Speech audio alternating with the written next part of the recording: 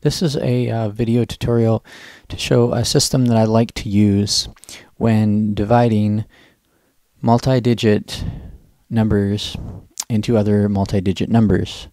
Ideally, we are looking at a number that would be greater than 12, or that would not be a factor that would show up on our multiplication chart, and a number that would be ideally less than 100 as our dividend.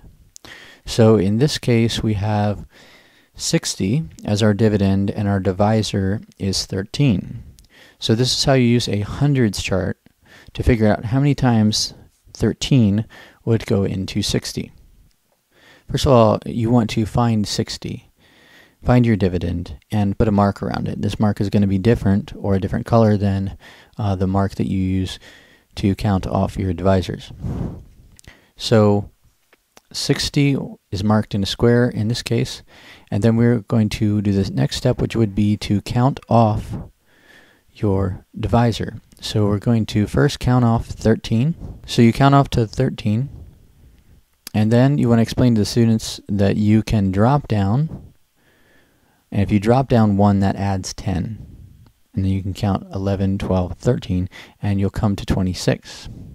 We keep on doing that. We drop down, get to 36, that's 10, 11, 12, 13, we get to 39.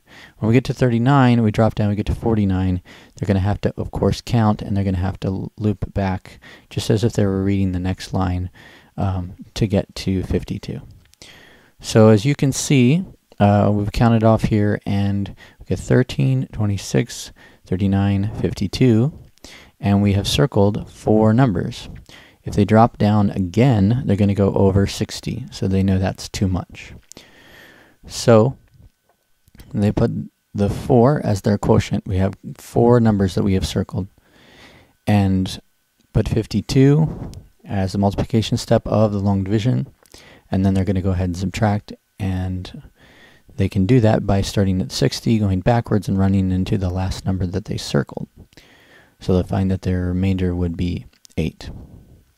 So this is a way to get students, again, to be able to divide multi-digit numbers into multi-digit dividends, multi-digit divisors into multi-digit dividends using a hundreds chart. Thank you.